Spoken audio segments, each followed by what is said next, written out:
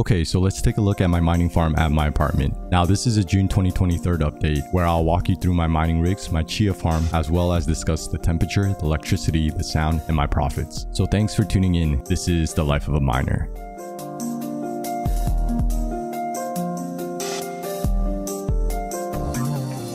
Now this is my mining farm at my apartment, which I had since 2017. At my apartment, I do have fixed electricity costs, and I currently operate 7 GPU rigs and my Chia farm. Now fortunately, it hasn't been excessively hot outside, so I haven't needed to set up the exhaust system yet to remove the heat as of now.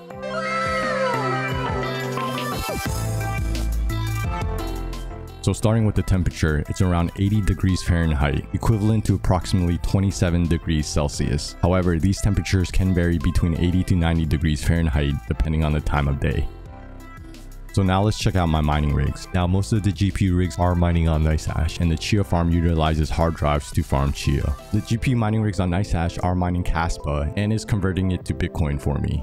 So first I have an 8 GPU mixed NVIDIA mining rig. It consists of a variety of GPUs including the 3080 Ti, the 3080, 2 GTX 1080s, 2 NVIDIA Titan XPs, the RTX 3060, and the RTX 2080 Ti. This rig is currently mining on NiceHash.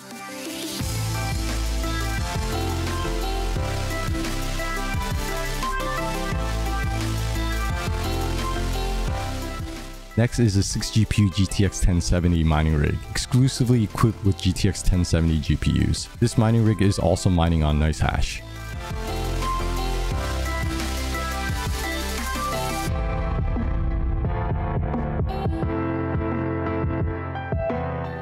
Moving on, I have a 6 GPU AMD mining rig. It features 3 RX 5700 XTs, 1 RX 5600 XT, 1 RX 6600 XT, and 1 Radeon 7. And this mining rig is currently mining Ethereum Classic.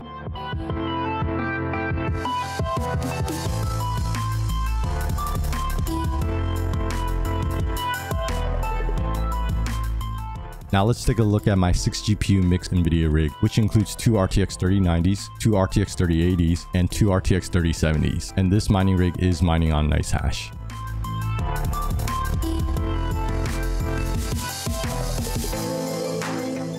I also have a Chia farm setup connected to my 6 GPU GTX 1070 mining rig, where all my GPUs are GTX 1070s, and this setup is also mining on NiceHash. And here are all the hard drives for my Chia farm.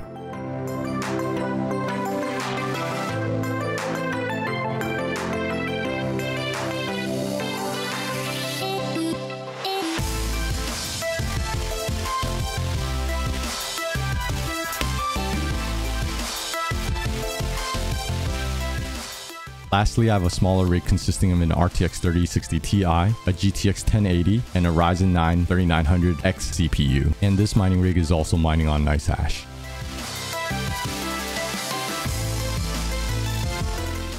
Now in the mining room, I do have this small setup here. I use this setup if I need to physically access my mining rigs, although I mainly control my mining rigs remotely using Google Remote Desktop.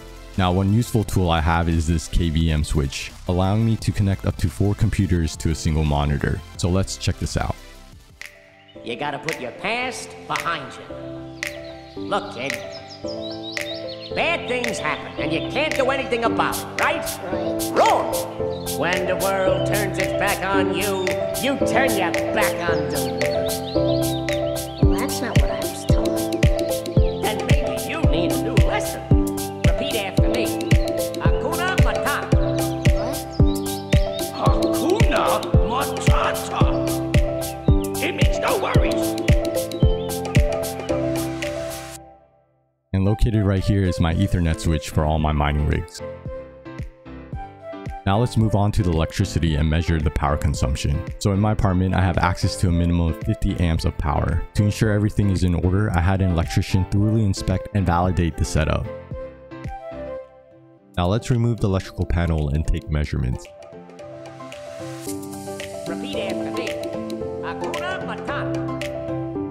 Hakuna Matata. It means no worries.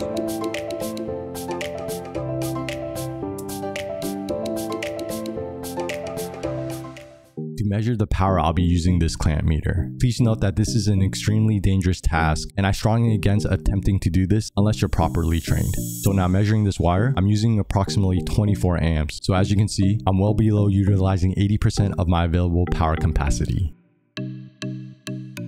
Now let's talk about the sound. The average noise level in the mining room is around 64 decibels, so let's have a listen.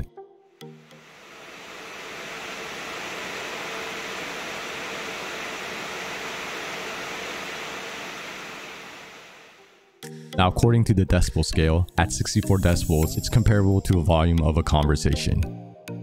Okay, now let's use this heat gun to measure the temperature of my mining farm and the GPUs. So let's check this out.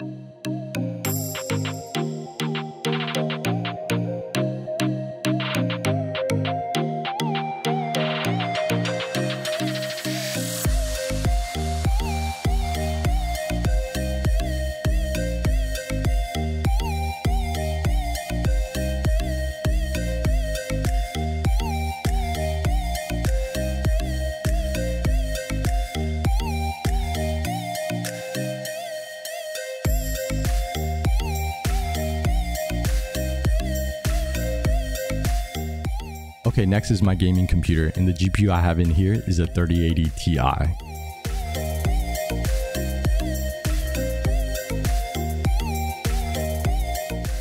Let's now take a look at my test bench. It's currently equipped with the GTX 1070, and a test bench is a valuable tool for testing GPUs and troubleshooting. Now, I have been fortunate to have cool weather at the moment, but as temperature rises, I'll need to set up the exhaust system to manage the increasing heat in my mining farm.